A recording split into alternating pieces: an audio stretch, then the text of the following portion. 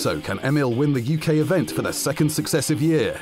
In this qualifying stage, players have 3 rounds with 6 balls, 18 drives total, and only the longest drive counts.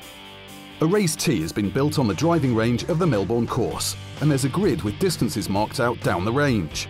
But balls must land inside the grid to count. It's a hot summer day, and players from around the world line up to smash the ball as far as they can in the hope of qualifying. And they go full on into the competition one by one, and some big numbers are being posted. 357 by Britain's Dan Connick, 361 from another Brit, Matt Nicole, and up to 368 from Josh Cowley. Then there's a huge drive by Teemu Pitkanen from Finland, blasting 383 yards. But that's only good enough for third place, as going further still, the UK's Bry Roberts launches the ball an outstanding 394 yards, securing second position.